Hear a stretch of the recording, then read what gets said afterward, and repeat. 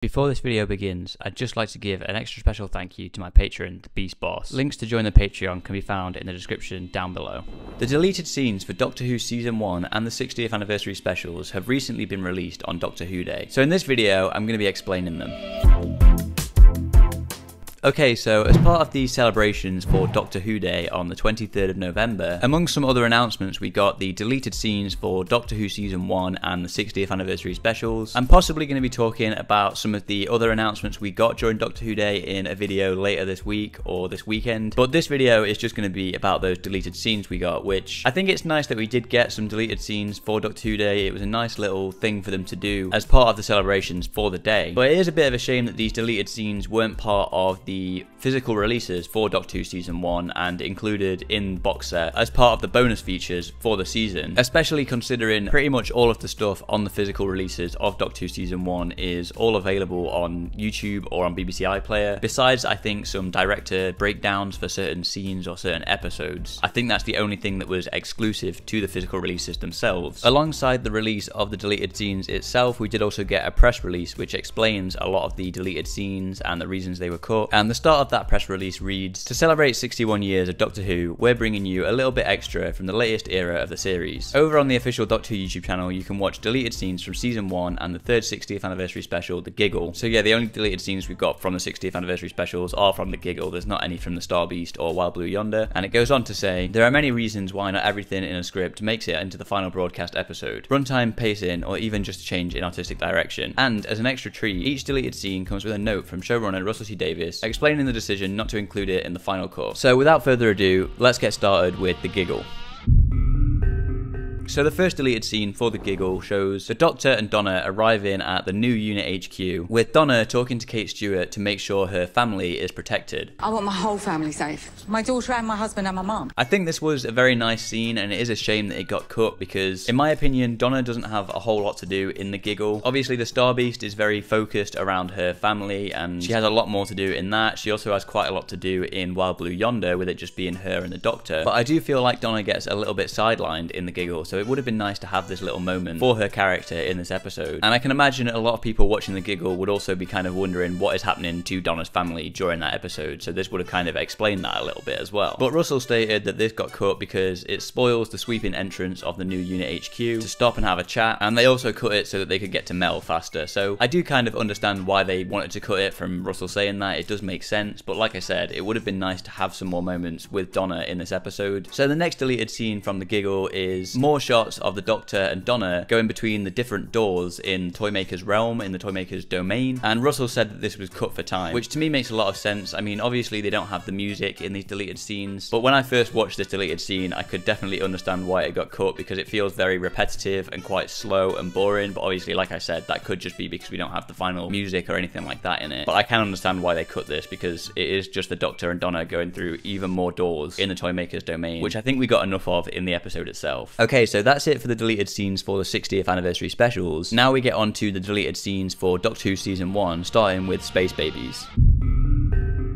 So the first deleted scene from Space Babies that we get is Ruby talking with the Space Babies, telling them about how she was abandoned as a baby just like them, and kind of connecting with them in that same shared experience that they have. "My poor old mum left me on a church doorstep." Which I think was a really nice moment, and it's a nice performance from Millie Gibson in that episode, in that moment. But I can kind of see why this is cut, because obviously we already have the nice moment between the Doctor and the Space Babies as well, which is very similar to this, and I think happens at basically the same time. And although this moment allows us to have more of some backstory for Ruby Sunday's character, we do already have that moment early on in the episode when they first land, where we kind of see the flashback to that moment in the church on Ruby Road between Ruby and the Doctor. So we kind of already have a bit of this in the episode already, so I can kind of understand why that was cut. And Russell stated that this scene was cut for time, but stated that it's a shame because Millie was wonderful in this scene, which I have to agree with, but I can understand why this was cut personally. The next deleted scene from Space Babies is another moment of the Doctor and Ruby wandering around the kind of underneath part of the space station where the bogeyman lives, with Russell saying that this scene was cut so that they could get to the bogeyman a bit faster, and I can understand that because it doesn't necessarily feel necessary to have this moment, but it is a nice scene that kind of adds to kind kind of the tension of them looking for the bogeyman and stuff like that. And it also has a line in it where the Doctor says, "into the belly of the beast," which I think would have been great for one of the trailers if they did keep this in, and I wouldn't have been surprised if this scene did make it into the final cut, if that line also made it into the trailer as well, because it feels like a very trailer written line in my opinion. Into the belly of the beast. But I can understand why this was cut. The next deleted scene from Space Babies is the Doctor kind of checking on the bogeyman after he saves him from being sucked out of the airlock. Are you alright?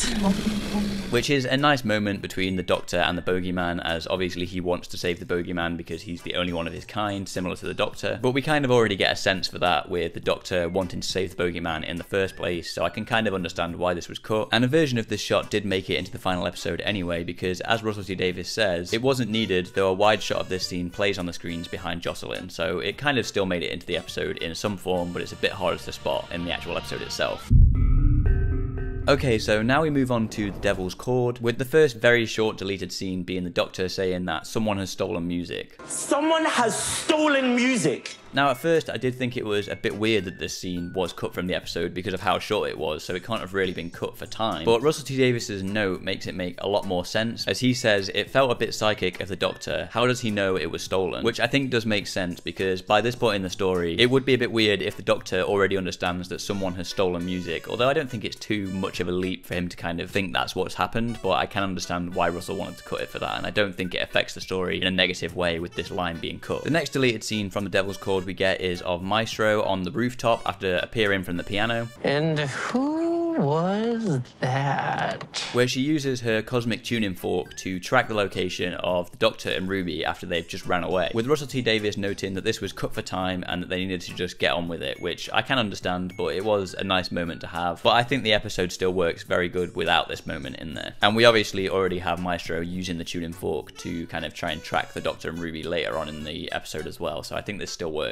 The next deleted scene from the Devil's Chord is the Doctor and Ruby Sunday running back up the stairs to the rooftop after they've just returned music to the world, with Russell noting that this was cut because it explains what's about to happen when they can just show what happens instead, which does make sense. But I believe this is the moment that was cut that we'd heard about before this point, where it kind of explains kind of why that musical number at the end of the episode happens and why there's the whole piano sequence when they're running across Abbey Road to get back to the TARDIS, because this explains that everything's going to be a bit crazy for about 10 minutes. Time is gonna go crazy for 10 minutes.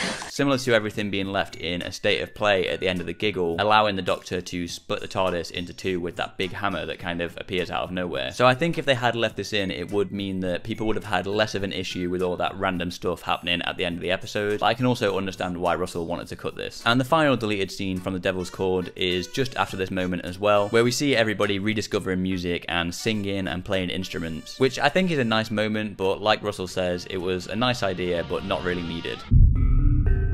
Okay, so now we get onto the first deleted scene from 73 Yards, where we get kind of an extended sequence or an additional sequence of Ruby being left on her own by the TARDIS with the woman behind her, with Russell stating it's already a long slow opening, get on with it, which definitely makes sense, but I think it would have been nice to kind of stay in this moment of Ruby being on her own for a little bit longer, because we do kind of move on from it very quickly and skip time quite a bit not long after this sequence, but I can understand why he decided to get rid of this one. The next deleted scene from 73 Yards is the morning after Ruby defeats Roger Ap Gwilliam using the woman, with Ruby running to the window to see if the woman has disappeared because she thinks that's what the woman was there for. And obviously just before this point we did have Ruby asking her, while she was stood at the same window the night before, if that's why the woman was there in the first place and if she can leave her alone now, which Russell notes at the end of this segment on the website as well. So now we get on to the finale with The Legend of Ruby Sunday. The only deleted scene from this part of the finale is an alternate sequence of Harriet Arbinger heralding the return of Sutekh. I can't tell what the exact differences with this is, it's not too different from the episode itself, but Russell notes that it's all tightened, sharpened and pulled up, which probably makes sense because I think from what I remember the scene that made it into the final episode itself was better than this one, but like I said, I can't tell what all the differences are between this version and the final version that actually made it to air. And finally we get on to the deleted scenes from Empire of Death, starting with the Doctor, Ruby and Mel arriving in 2046, but this time we see the remembered TARDIS fade away after they've landed there and after it's fulfilled its purpose, which is something I think we'd heard was meant to be in the episode before this article as well. With Russell noting, we lost this because I didn't want the remembered TARDIS to die. I like the thought of it still out there somewhere, which is probably kind of a reference to Tales of the TARDIS. He probably deleted that moment so that we could have a reason for Tales of the TARDIS to exist, and he probably deleted it after thinking of that, or maybe he thought of that after deleting it. And the final deleted scene from Empire of Death is a moment that I think we'd also heard about before this point, where we see the Doctor giving his past self the whistle that he uses to summon the TARDIS at the end of this episode, as well as playing There's Always a Twist at the end on the jukebox. With Russell noting, this seemed terribly complicated, but watching it again now, it's great. Maybe we shouldn't have cut it. Though I don't think anyone wondered where he got his whistle from. I've seen a lot of people kind of wondering why this was deleted and kind of thinking that it should have been in the episode itself. For me personally, I feel like it does feel a little bit overcomplicated, like Russell says, and I personally think it does make sense for it to have been cut, because I don't think we really needed an explanation as to where the Doctor gets a whistle from. I think he could just have a whistle. I don't think we needed an overcomplicated, timey-wimey explanation for how the Doctor got a whistle to summon the TARDIS, when we could have just had him have a whistle. But that's just my opinion. Let me know what you think about that in the comments down below. And that's all the deleted scenes we got shown from Doctor Who Season 1 and The Giggle. Like I said, we did get a few more announcements during Doctor Who Day on Saturday, such as a War Games colorization that should be coming on the 23rd of December, as well as some posters for Joy to the World, and a few other announcements. Like I said earlier in this video, I might be doing a video on that this weekend, so subscribe if you don't want to miss that. But one thing we didn't get during Doctor Who Day that we thought we might be getting was a trailer for the upcoming Christmas special Joy to the World. But we did recently get a preview for that episode during Children in Need, which I recently did a breakdown of, and if you want to watch that, I'll make sure to have that on screen here. Thanks for watching.